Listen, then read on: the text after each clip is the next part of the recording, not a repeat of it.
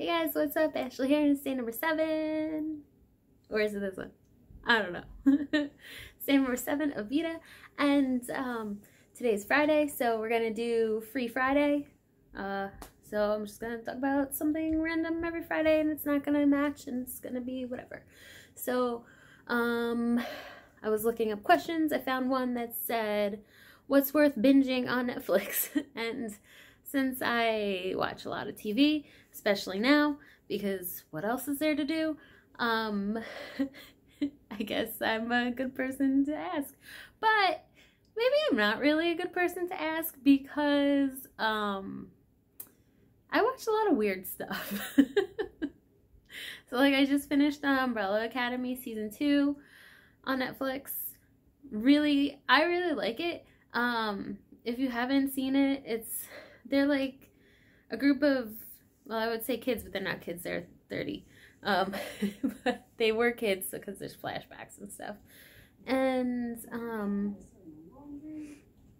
they have like superpowers, and they're just like a dysfunctional family. So it's really fun. But the first few episodes are a little difficult to get through. I'm not gonna lie to you, but then it gets better. And season 2, I liked season 2. I thought it was pretty good, especially episode 7. And if you know, you know. So then also I've been binging Survivor, which is not on Netflix. It's on CBS All Access. Psych is a really good show to binge, and that is on Peacock. I got all the things. What else is on Netflix? Oh, Vampire Diaries is on Netflix. You should give that one a try if you haven't ever watched it. It's very good. My favorite vampire series of all the vampire series is. And what else? Oh. Chrysalie Knows Best. That's our new one that we're binging. That's also on Peacock. It is hysterical. I've always been seeing the commercials for it because it comes on USA normally, and I watch a lot of USA. And I always thought the commercials were funny. I'm like, I feel like I would like this show.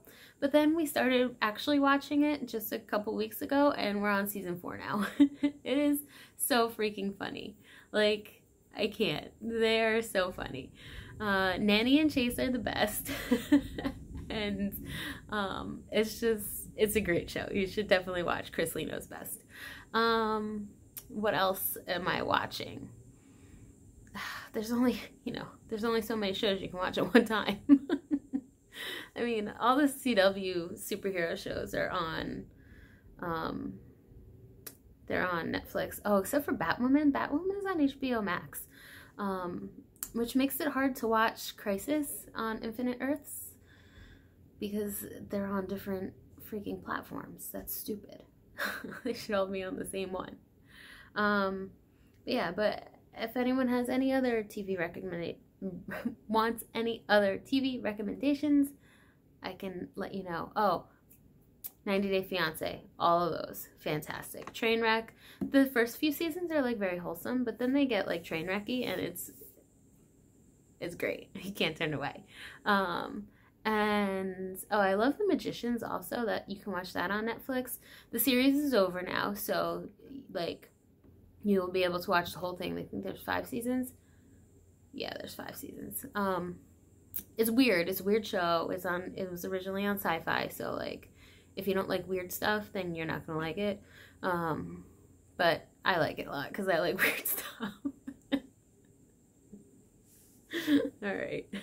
So me and all my weird TV shows, I like watch nothing that regular people watch. I watch all like random stuff. But whatever. Oh, and The 100. Watch The 100. That one's good too. Alright. I think that's it for my TV shows and all the things that I binge on all the different platforms. It's too much. It's really too much. Alright. I'll talk to you tomorrow. Love you. Bye.